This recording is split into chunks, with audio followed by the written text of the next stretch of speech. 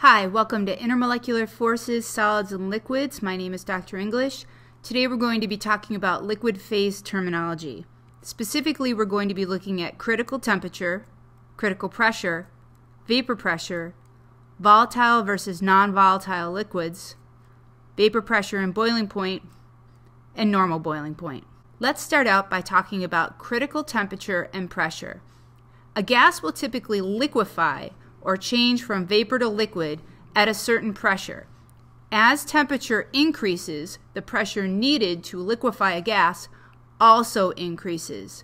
Above a certain temperature, no amount of pressure will cause a distinct liquid phase to form. So if I look at this diagram right here, if I go along and I look at an increase in temperature and I go up to look at what phases are involved, this down here is all the gas phase. And even though I might increase the pressure, there will come a point that even by increasing the pressure and trying to move particles close to each other, no liquid phase can occur.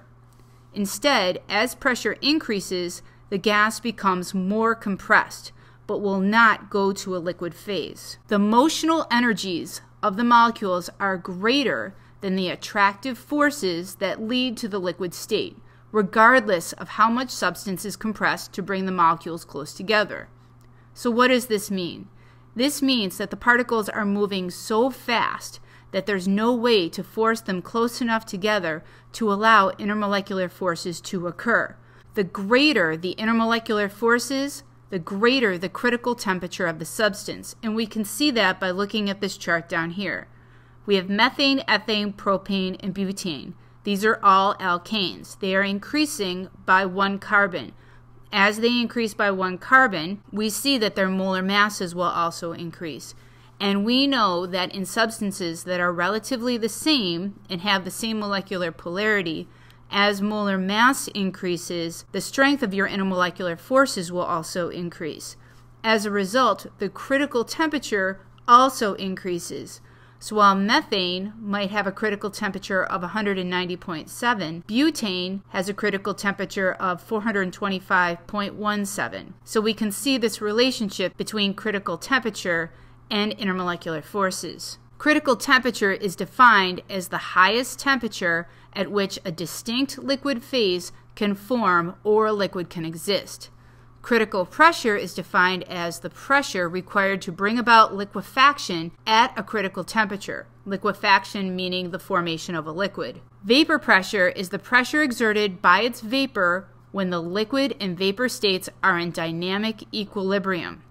When considering a liquid, at any instant, some of the molecules on the surface possess enough kinetic energy to overcome existing intermolecular forces and escape into the gas phase.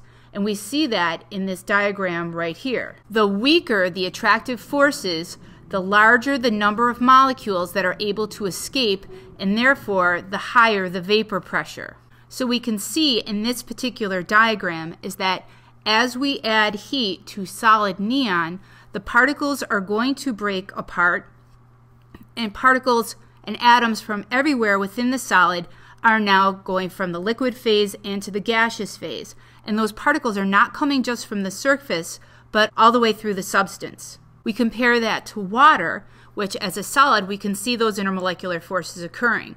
And then we add some heat, and we see it go to the liquid phase. But even as the heat's added, it's not starting to break apart. Here, as we add some more heat, some water molecules are being released, but really, typically, we see that only from the very surface of this liquid as represented in this simulation.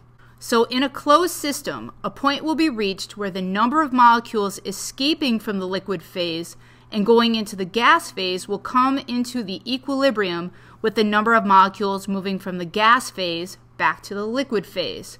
So eventually, the rate at which molecules return to the liquid exactly equals the rate at which they escape. At this point, the pressure becomes constant. We call this dynamic equilibrium, the condition in which two opposing processes are occurring simultaneously at equal rates. Now let's talk about volatility, vapor pressure, and temperature. When vaporization occurs in an open container, the liquid escapes equilibrium is never established and the liquid evaporates until it's gone. Volatile liquids. These are liquids with high vapor pressures that evaporate quickly. Examples of these might be something like acetone and gasoline. We compare that to non-volatile liquids. These are liquids with low vapor pressures that evaporate slowly. So examples here might be motor oil or glycerin. As the temperature of a liquid is increased, the molecules move more energetically and a greater number can therefore escape. So as the temperature increases, vapor pressure will increase. Now let's talk about vapor pressure and boiling point. A liquid boils when its vapor pressure equals the external pressure acting on the surface of the liquid.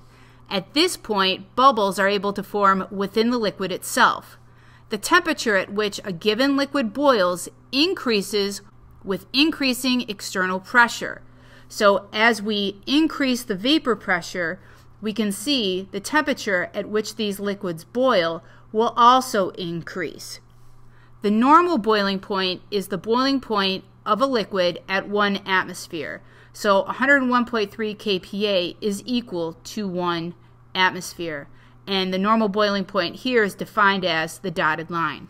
So what did you learn in this tutorial? We went over the concept of critical temperature, critical pressure, vapor pressure, volatile versus non-volatile liquids, vapor pressure and boiling point, and normal boiling point. Need more help? Feel free to contact me. Have a great day.